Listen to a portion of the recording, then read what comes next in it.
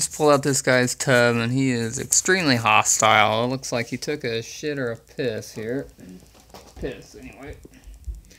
And he will just not quit rattling at me. As you can see, he's been pretty hostile as to why he's so angry at me. He's normally this pissy, but he's pretty pissy right now.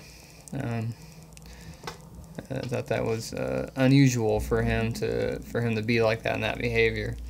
Anyway, I'm gonna clean out this guy's cage, get him ready to feed. Today is feeding day, so maybe he's a little bit anxious. Who knows? Anyway, just thought I'd let you see the other side of him. Is he can be a bit aggressive. Like all rattlesnakes, they can be docile one day and the next day they're gonna have a bit of an attitude, and every snake has their off day. Alright, bye.